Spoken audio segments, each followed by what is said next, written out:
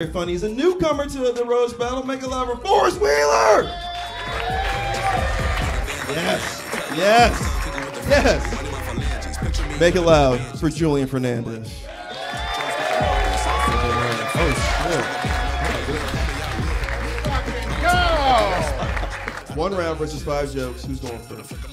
You got this. I got this. Girl. All right. Girl, I got this, girl. Are we excited, audience? This is gonna get offensive! Forrest! Julian!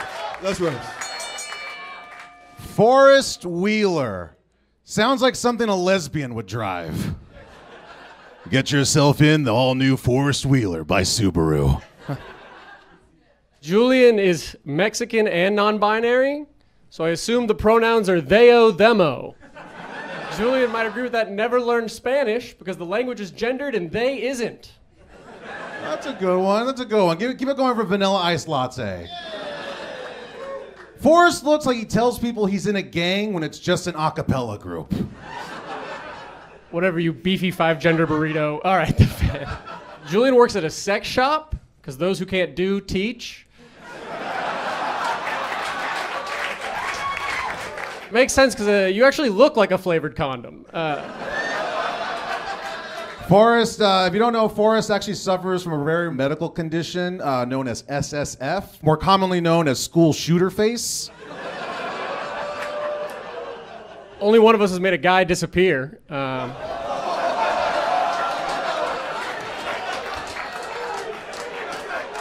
Coming to Vegas. Julian is Hispanic, but his... Wait. Oh, fuck. Sorry. Julian is Hispanic and changed his pronouns from he, him to they, them. The only problem is he hasn't changed any legal documents because you have to have legal documents. I am impressed by Julian. He became the first Mexican ever to multiply without getting someone pregnant. God, I just stumbled the fuck over that.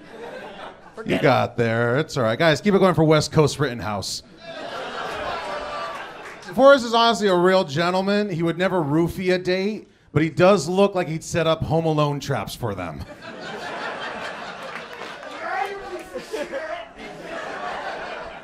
Give it up for my opponent, the world's first American plural doll.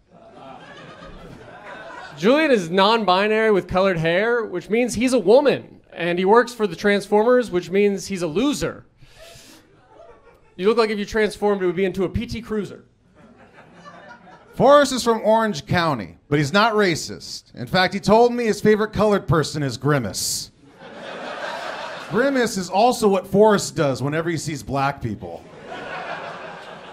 Julian has a tattoo of Frankenstein on one arm and Bride of Frankenstein on the other arm.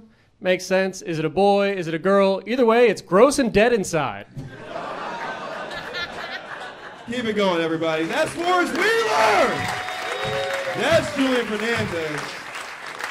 Kim Congdon, which different type of proud boy did you like? This was a really great battle. Both of you did really, really great. Julian, you look like you played a sea urchin in The New Little Mermaid. The battle was really great. I thought it was really, really fun and very, very close. Forrest, I know that you stumbled a couple of them. You could have kind of gotten away with it if you didn't make it such a big deal that you stumbled on them, because you came back pretty strong the first time. Julian, the Grimace joke was fucking amazing. So funny. But I have Forrest with one more point, and that is not me being homophobic. Sandy, who do you like in this one? I like them both. Julian, I feel like you look like the Joker in the Batman that liberals want. Both you guys really strong. Forrest, yeah, you fucked up some of the jokes, but your rebuttals were so strong that I have to give it to you on that. And I'm sorry, Julian, pains me because I feel like we could be siblings. I don't want to say brothers. So Julian? No, Forrest. Sorry, I'm sorry. Thanks, Forrest. Yeah, no, what did that? Pat, bring us home. Which guy who plays with toys did you like? Awesome battle. Give it up for them one more time. Honestly, they were great, and I'm just talking about Julian. It was really cool. Thank you. That's a slow burn. Honestly, I thought you guys both hit a lot, and just the slip up set you apart in my mind. So I was going to edge it to Julian, but these guys have spoken. Great job, both of you. Congrats. Folks, second winner of the night, Mr. Forrest Wheelerw.